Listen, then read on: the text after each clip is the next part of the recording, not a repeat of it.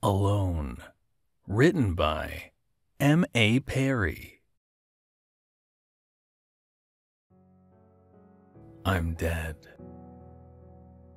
The thought floated through Tara's mind as if on a breeze, swaying back and forth until settling in the box her mind reserved for indisputable facts. Despite being dead, she could feel her eyes twitching behind closed eyelids, her limbs beginning to shift and her body achy, but there. She opened her eyes and they immediately adjusted to the grayscale world around her. Thick, heavy air settled on her like a weighted blanket, the pressure suffocating had she needed to breathe. She sat up, glancing around. Tara realized she was in her bedroom, the same place she'd died. Only her family, who were surrounding her at the time, were gone. The thought of dying didn't sadden her.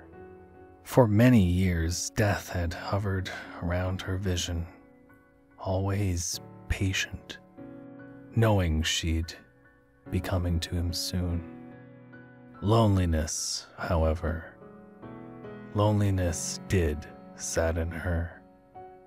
She strained her ears for any sound, apprehension settling in her stomach as she realized being alone led to another feeling: fear. She didn't know if she believed in God or the devil, but she expected something after death. If not something, then a total and complete nothing. She didn't know what this was. She swung her legs over the side of the bed, her mattress creaking as she pushed herself up and walked over to the velvet blackout curtains concealing her bedroom window. The decadent, deep blue fabric dulled to a dark, flat gray in this new reality. She pulled them back, revealing a stretch of fuzzy, gray nothingness. Her chest heaved with a motion of a sigh, the habit unbreakable despite the lack of air pumping in and out. She was trapped here. Am I in purgatory? She thought, then laughed. Quickly, she clapped her hands over her mouth to stop herself, the sound alarming in the absolute silence of her room. Almost immediate laughter, an exact replica of her own, reverberated back to her from the downstairs living room. She jumped, her head involuntarily jerking towards the bedroom door, each hair on her body needle sharp as she slowly prickled. The laugh resounded again, this time along with a chorus of laughter, each voice tumbling desperately over each other. The tinge of madness crawling through the sound unsettled Tara in a way that brought tears to her eyes and would have sent her heart racing had it been beating. The fear of being alone now paled in comparison to the alternative.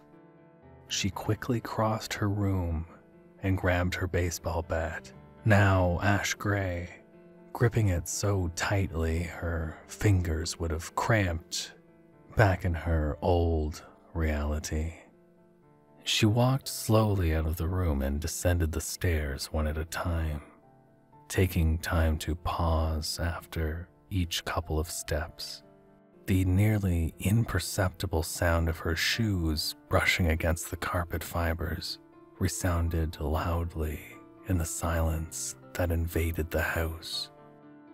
Tara knew they could hear her. More laughter, escalating into hysterical shrieks, bounced off the walls.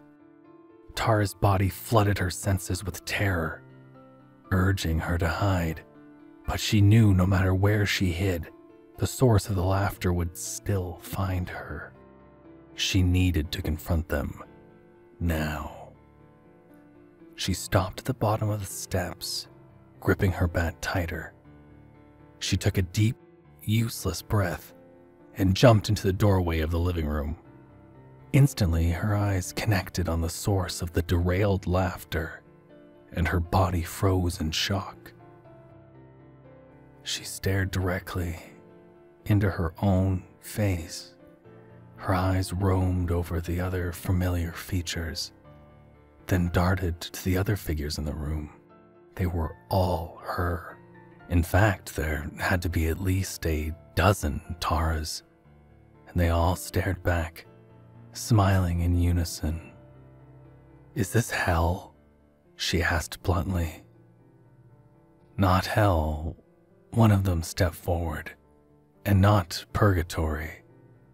This is a dimension, all of you, Tara. We've been waiting for you."